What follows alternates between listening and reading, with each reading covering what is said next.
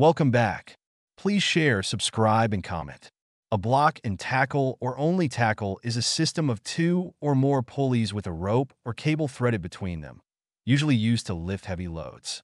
The pulleys are assembled to form blocks, and then blocks are paired so that one is fixed and one moves with the load. The rope is threaded through the pulleys to provide mechanical advantage that amplifies the force applied to the rope.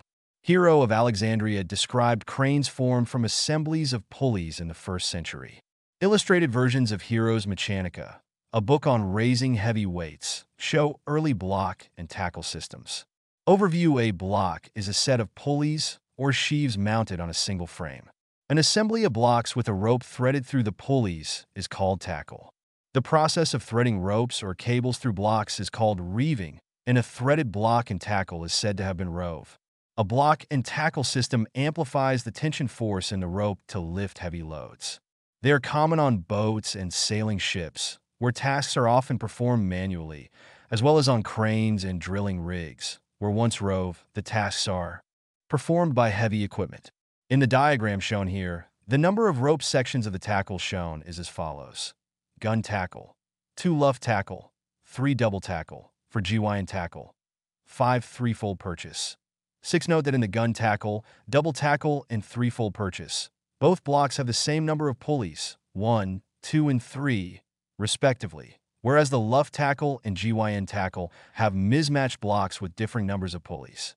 Mechanical advantage: a block and tackle is characterized by the use of a single continuous rope to transmit a tension force around one or more pulleys to lift or move a load. Its mechanical advantage is the number of parts of the rope that act on the load. The mechanical advantage of a tackle dictates how much easier it is to haul or lift the load.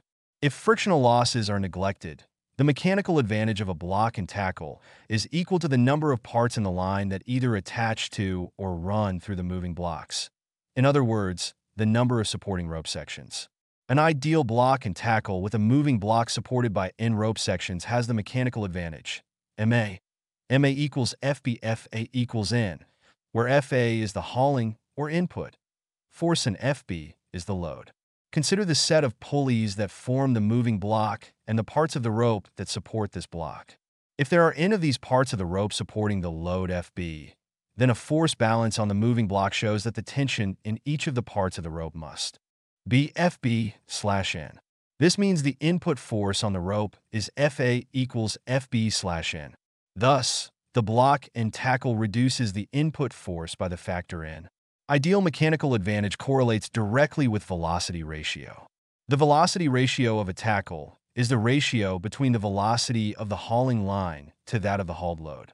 A line with a mechanical advantage of 4 has a velocity ratio of 4:1.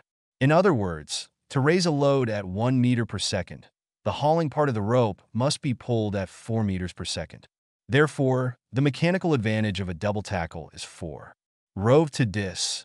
Advantage: the mechanical advantage of any tackle can be increased by interchanging the fixed and moving blocks, so the rope is attached to the moving block and the rope is pulled in the direction of the lifted load.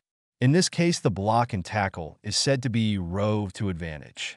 Rove to advantage, where the pull on the rope is in the same direction as that in which the load is to be moved. The hauling part is pulled from the moving block. Rove to disadvantage, where the pull on the rope is in the opposite direction to that in which the load is to be moved. The hauling part is pulled from the fixed block. Diagram 3 shows 3 rope parts supporting the load W, which means the tension in the rope is W/3. Thus, the mechanical advantage is 3:1. By adding a pulley to the fixed block of a gun tackle, the direction of the pulling force is reversed, though the mechanical advantage remains the same. Diagram 3A. This is an example of the luff tackle. The decision of which to use depends on pragmatic considerations for the total ergonomics of working with a particular situation. Reeving to advantage is the most efficient use of equipment and resources. For example, if the load is to be hauled parallel to the ground, reeving to advantage enables the pulling force to be in the direction of the load movement, allowing obstacles to be managed more easily. Reeving to disadvantage adds an extra sheave to change the direction of the pulling line to a potentially more ergonomic direction, which increases friction losses without improving the velocity ratio. Situations in which reeving to disadvantage may be more desirable include lifting from a fixed point overhead. The additional pulley allows pulling downwards instead of upwards so that the weight of the lifter can offset the weight of the load, or allows pulling sideways, enabling multiple lifters to combine effort. Friction, the formula used to find the effort required to raise a given weight using a block and fall. FA equals L in 1 EFF, where FA is the force applied to the hauling part of the line, the input force. L is the weight of the load, the output force, and is the ideal mechanical advantage of the system, which is the same as the number of segments of line extending from the moving block. And EFF is the mechanical efficiency of the system, equal to 1 for an ideal frictionless system, a fraction less than 1 for real-world systems with energy losses due to friction and other causes. If S is the number of sheaves in the purchase, and there is a roughly X% loss of efficiency at each sheave due to friction, then 1 EFF is almost equal to 1 plus SX100. This approximation is more accurate for smaller values of S and X. A more precise estimate of efficiency is possible by use of the sheave friction factor, K, which may be obtainable from the manufacturer or published tables. The relevant equation is EFF equals K in minus 1 KSN, K minus 1. Typical K values are 1.04 for roller bearing sheaves and 1.09 for plain bearing sheaves with wire rope. The increased force produced by a tackle is offset by both the increased length of rope needed and the friction in the system. In order to raise a block and tackle with a mechanical advantage of 6 a distance of 1 meter, it is necessary to pull 6 meters of rope through the blocks. Frictional losses also mean there is a practical point at which the benefit of adding a further sheave is offset by the incremental increase in friction, which would require additional force to be applied in order to lift the load. Too much friction may result in the tackle not allowing the load to be released easily, or by the reduction in force needed to move the load being judged insufficient, because undue friction has to be overcome as well. Midline attachment when installing a block on an existing line. It is often inconvenient at best to thread the rope through the block to be added. Open blocks have a space wide enough between the fixed cheeks to be able to slide the pulley over the rope. These can be extremely small and light while retaining significant strength due to the lack of moving parts. A swing cheek block is a special kind of block which can be opened to engage with a bite, without the necessity to thread the rope through the block or remove the load from the end of the rope. The snatch block is also the load-lifting pulley in certain arrangements, such as during use in a recovery operation. Swing cheek blocks may be roughly divided into 2 categories. Swing cheek pulleys, used for light loads or redirection of forces, usually with a single pulley wheel, though multiple sheaves/cheeks are not uncommon, and an attachment point, or several, for a carabiner or sling.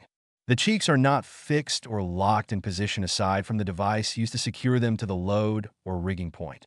Examples of use in an arboricultural setting include tail minding/tending, and for setting a rigging point in the tree above the cut to take place, a positive rigging situation. Snatch or impact blocks, used for heavier loads and more dynamic rigging. The cheeks of these blocks are fixed in place with a pin which locks into the opposite cheek. This pin may form part of the axle for a second pulley, which is secured to the load or rigging point with a soft sling, rather than a solid device such as a shackle. This allows for more even distribution of forces to the faces, where the forces will be applied, as opposed to a carabiner or shackle, where the forces are applied more strongly to corners and edges, increasing risk of deformation or damage. Examples of use, again in relation to tree care, may include setting a block below the current cut, resulting in a negative rigging situation in which shock loads can be significant, especially if removing large sections of vertical stem. Literature M. Upholzer T. Walls, I like to move it.